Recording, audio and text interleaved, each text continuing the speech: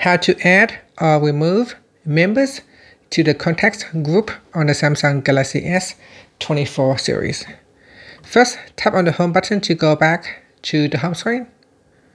From the home screen, swipe up to go into the app screen, and then tap on contacts.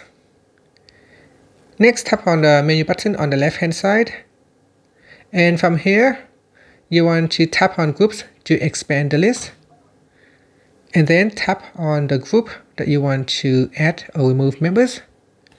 Next, tap on the edit button.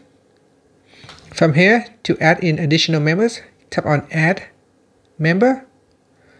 Then in the list, go down the list and tap on the contacts that you want to add it to the group, and then tap on done. To remove members from the group, simply tap on the remove button from the list here, and this will allow you to remove members from your contacts group. After that, don't forget to tap on the save button to save the changes. And that's it. After that, you can tap on the home button to return back to the home screen. Thank you for watching this video. Please like and subscribe to my channel for more videos.